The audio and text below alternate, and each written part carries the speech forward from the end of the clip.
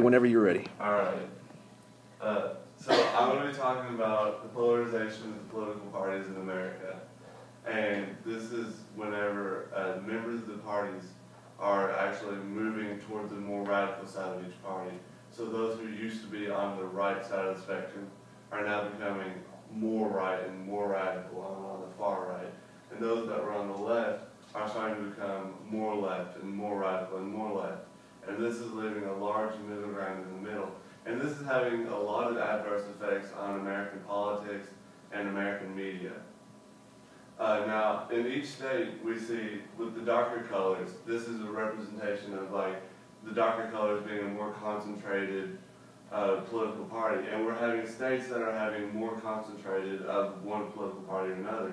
And this is becoming, with the Electoral College, we're being able to predict each state. And it's not becoming more of an election, it's more of what's going to be this again. And there are only 8 states this year that we couldn't predict. And that's going to become more worse with this polarization. Now, something else that this affects is inside political parties, we're starting to see movements inside the political parties where, like with the Republican Party and the Tea Party, inside the Republican Party we had a mass that was moving more right and one that stayed the same. And this created the Tea Party. And as the polarization continues, we might see where the Tea Party itself might actually split off from the Republican Party and make its own third party. Now, this might be bad for some Republican viewers, but for the Democrats it might be good because now you have 2 smaller parties against one larger. And now these 2 smaller parties might influence the larger party to split off, and you might have one large middle and 2 smaller ones. This also affects the debates as we saw, because now the candidates are wanting to seem more aggressive towards each other because our voters are now more aggressive towards each other, and they want to appeal to the viewers. So our debates are more argumentative, and this creates a "but the other guy" thing that we saw so often, because now our candidates are more likely to blame each other than to support themselves, because that's what the voters want. The voters don't want what they want to see what the other guy doesn't want. And so this is going to keep going probably as polarization continues, because it's only going to get worse and we're going to get more radical and we're going to want more aggressiveness. This is also forcing the congressmen to vote certain ways on bills, because now we're coming to a time when people are voting simply along party lines. And now if we're going to be voting along party lines, then congressmen are going to want to vote on bills along party lines, so someone who's voting doesn't want to be like, oh, this guy voted with the Democrats, or this guy voted with the Republicans. And so congressmen are more likely to vote one way or the other on bills. This also has a large effect on the undecided voters in America. The undecided voters are left kind of stranded in the middle, and they don't really know one way or the other, because both sides are moving so far away, it's leaving the middle isolated and completely unrelatable. This unrelatableness is kind of a bad thing for them, because now we're having a large population that are voting one way or the other on maybe really simple issues that don't matter, and they're settling on the larger issues. And this might have an adverse effect on our president. The polarization of the political parties is having a huge effect on the primary elections and how it influences the rest of the elections. Now that we have a party that might be more radical than it used to be, to win the nomination for that party, you have to be more radical.